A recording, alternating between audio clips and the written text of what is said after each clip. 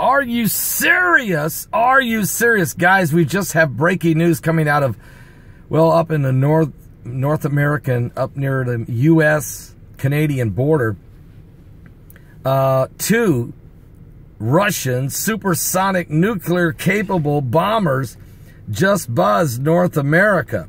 And as they did it, it caused the United States Air Force to scramble 2 F-22 fighter jets, and the Canadians scrambled 2 CF-18 warplanes. And between the United States and the Canadians, we were able to run the Russians back out of our airspace and back over into Russia.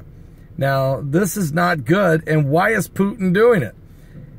He does this periodically from time to time. And this one, though, was a little too close. This one was way too close. He was way over the line this time.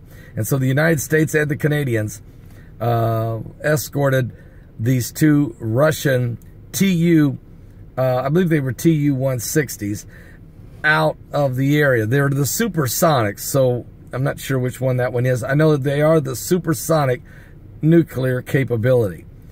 So here we go again. And oh, by the way, there was some more Russian bombers seen setting on the runway, gassed up and ready to go in Siberia. Those never got off the ground, but we wondered why they were there. Were they there in case the confrontation with the United States and Canada turned deadly? We don't know, but we're keeping a close eye on it. Look, folks, we're living in these end times. We're living in very stressful times. We're living in the last days. Give your life to Jesus Christ before it's too late. Are you serious? Are you serious?